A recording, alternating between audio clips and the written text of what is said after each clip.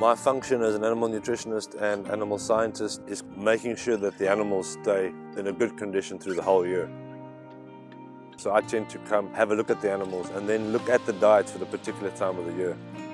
The whole idea here is to supply the animals with supplements that we can adapt their ruminants to the environment that they're living in, which allows them to digest grass. These animals don't become dependent on the feed because they're not receiving a feed. They're receiving a small amount of nutrients to help them digest their natural feed, which would be grass, which allows Woody Cape the ability to move these animals from this grassland area into any other part in the country where there's suitable grass for the animals to eat.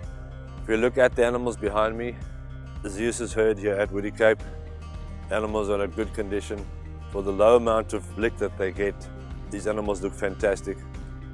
I find these animals are looking perfect within the condition that we're in. A reasonably dry environment at the moment, a low intake lick, and the animals are looking good. What's very important in terms of supplementation is to play with the nutrients, that you maximize what the animal needs when you're looking at the particular grass that they're eating. And that combination, the lick together with the grass that they're eating and the history behind the animal, allows you to produce good looking animals like these.